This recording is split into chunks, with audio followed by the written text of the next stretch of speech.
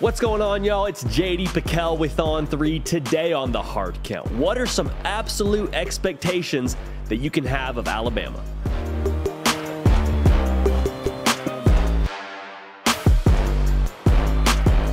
Welcome into the Hard Count, the people's show for everything that you know and that you love about college football. It happens here on a nearly daily basis. Nick Brake is doing the heavy lifting. You can help drive the show at my Twitter page at JD Pickell. We do polls. We do open-ended questions. We do snippets from the show. We want to involve you into the content we do here as much as possible, so make sure that you follow me there. Alabama is coming off a season in which they finished second in the college football playoff race. A lot of storylines around Tuscaloosa with the transfer portal and NIL and this, that, and the other. They're finally, believe it or not, going to put the ball down and let the kids play. And there's a lot of things that I believe you can expect of Alabama, even if everything else goes to the dogs. Even if the world falls apart, Alabama, you can expect these things of them. These will be absolutes for Alabama, if you will. So without further ado, Alabama will, without a doubt, have a extremely lethal pass rush. Guy that maybe you heard of, maybe you haven't. His name is Will Anderson Jr., and he is a freak show coming off the edge for Alabama. Like, absolutely just ruined their spring game. They had to take him out and say, Will, go chill out on the bench for a little bit. We got to run our offense, and you're messing it up. And so you could probably deduce that, okay, you got a freak show on the edge. You're going to have to double him. If you're the opposition, you're going to have to put two guys on Will Anderson Jr. Okay. Double him. Well, guess what? That leaves one extra guy that you don't have blocking Dallas Turner. And Dallas Turner in Tuscaloosa, they think he's pretty good too. And he's also going to wreak havoc on your offense. So whichever way you slice it, I'm not great with numbers. I'm no Goodwill Hunting, but you just can't afford to double both these guys. Oh, by the way, they have some other defensive linemen down there. They have some other linebackers there, Henry Toto, that can also play quite a bit. So your offensive line, there's just not enough guys to block the guys that Alabama has coming. Simple arithmetic.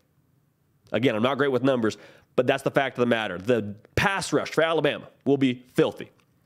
Next, the secondary is going to be much, much better than they were a season ago. If you're an Alabama fan, you probably have nightmares these days of just 50-50 ball after 50-50 ball in the national title game from Georgia. Stetson Bennett takes a three-step drop, puts it up there to A.D. Mitchell, comes down with it. That's not going to be the case this year. In 2022, Alabama is not going to be doing any of that. Okay, they got both their safeties coming back, and the corners should be vastly improved. Kool-Aid McKinstry gets another year under his belt and experience. Then Eli Ricks, highly touted recruit at one point in time, transfers from LSU, says, I want to go play for Nick Saban, Alabama, does so. I believe those will be your corners on opening day, and I think this secondary is going to be, at the end of the season, a strength for Alabama. Consider this.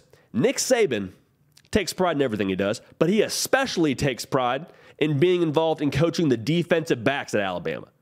You don't think he's thinking about those 50-50 balls in the national title game? You don't think he's thinking about revamping this secondary and having them play to the standard that Alabama demands from all their positions? This secondary is going to be just fine. They're going to be a lot better in 2022 than they were in 2021. The third absolute that you can, without a doubt, expect from Alabama, this offense will be substantially more balanced. Last year, they ran the ball 46% of the time. Doesn't sound crazy, not a drastic statistic, but when you look at it, that was 101st in the country in terms of percent of the time they ran the football. Think about what you know about Alabama teams.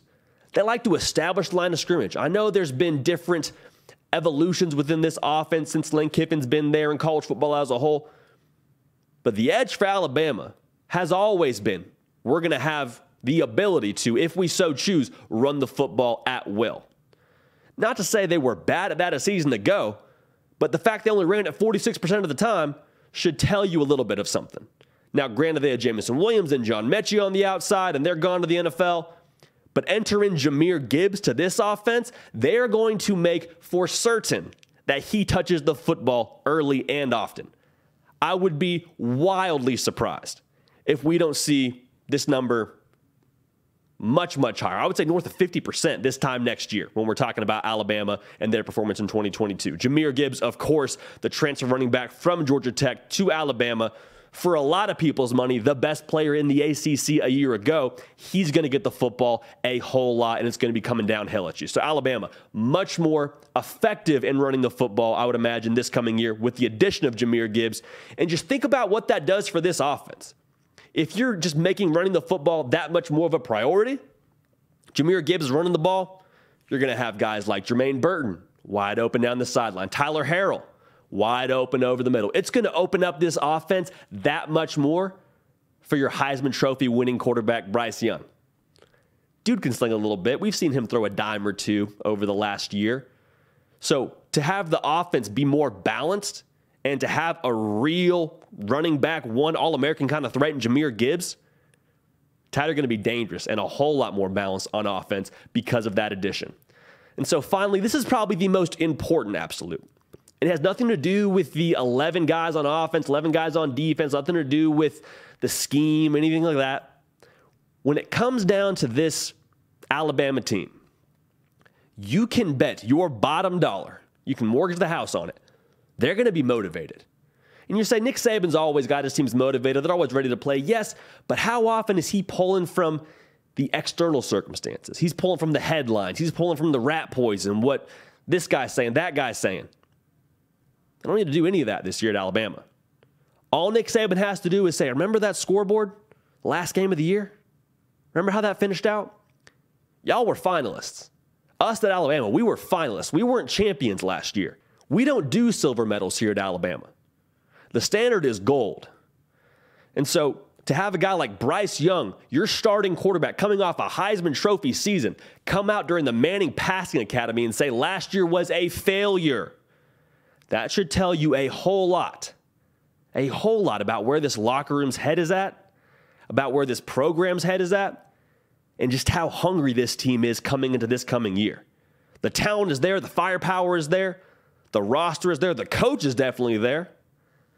Alabama's going to be hungry. They're motivated coming into 2022, and it's got nothing to do with anything with the external circumstances. So to recap, defensive line, the pass rush, it's going to be ridiculous. I'd be very worried about that if I have Alabama anywhere on my schedule. The secondary, a whole lot better. Borderline strength by the end of the year. No more 50-50 business with those corners and those safeties. Offense, a lot more balanced. Jahmyr Gibbs going to be toting the rock. That number is going to be north of 46% of the time running the football. Just going to open it up for more playmakers on this offense for Alabama, especially in the passing game.